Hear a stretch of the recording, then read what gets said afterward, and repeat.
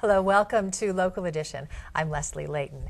San Bernardino County Board of Supervisors would like to run a tighter ship, and with us now to tell us about some of those areas that are getting some attention is Neil Derry. He's a San Bernardino County Supervisor in the 3rd District. Thanks for being here. My pleasure. Thank you. Tell us what you're doing to rein in and affect better oversight in the county. Well, the county has a budget deficit we're dealing with. It's about $137 million over the next 5 years. As part of that, we're looking at all facets of government to see where we can save money. One of the issues that arose very quickly was the amount of leave and vacation time that exempt employees, these are higher level employees, could accrue. We had some employees accrue up to 1,200 hours of time, and then when they retired, they cashed that time out. So it was a significant hit to the county budget. So we've recently put a cap in place for exempt employees, as the rest of our employees have. Okay, and what is the cap? It's about 480 hours of vacation time, which is still high, but it is a significant step in the right direction. When you have 1,000 hours of vacation time at the end of your tenure, what effect does that have specifically on pensions and things like that? Well, it doesn't apply to pensions directly. It won't. You can use a certain portion to about 112 hours that you can cash out that will affect your pension and raise it slightly. The 480, though, cap is going to help us regulate time and determine how much of a deficit we actually run in that, so we can manage it better and be able to, over the next 5 years, figure it into our current budget, because we had never accounted for it. And so if we had a number of retirements, it was just a huge budget hit at the end of the year. Yeah, well, you could have known there was this many hours down the road we're going to have to pay, but it's just a little easier to manage it and spread it out over time so that the outflow of the cash is even. I've only been in for office for 2 years, so we're getting to these. Okay, so you're also looking at ways of saving taxpayer money as far as the cars, the fleets, the vehicles that are used to keep the county going. Right. We've recently completed a fleet study that's been in the works for about a year. And just the immediate savings by implementing some of the consolidation methods that are being proposed would be about $1 million to $1.5 million a year.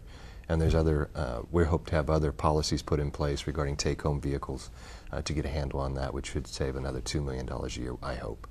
Yeah, it sounds like a lot of it is just paying attention to what's going on.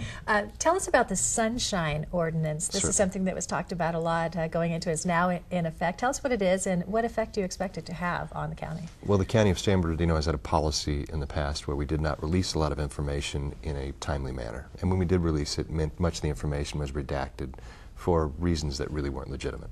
The Sunshine Ordinance fixes that. It sets very clear standards as to what will be released and the timing for it. And we're hopeful that it'll provide more open government, provide the public a better idea of what we're doing and why we're doing it, and be more accountable to the public on how we spend taxpayer dollars. Specifically, what is some of the information that will be more easily accessible, and what effect do you think that will have? Well, I think primarily it was the use of credit cards by the county, particularly by elected and appointed officials. There was a lot of abuse of that in the past, and a lot of that information, when it was released to the public by public records request, was redacted. So people couldn't tell what it was for. They could just see the end bill. And some of those receipts were pretty egregious. And so this will help rein that in, hopefully make us more accountable as elected officials.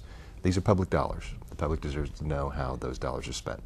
And that's the major point behind the measure. So the hope is that if people know how they're being spent, they'll spend them a little more wisely or not even at all. That's correct. And with expenses in my office posts them online every month. So if we have expenses, any of those expenses do go online with the receipt and with all the information verifiable by the public. All right. Neil Derry, thank you so much for being here. My pleasure. Thank you. Thank you for tuning in. More HLN next.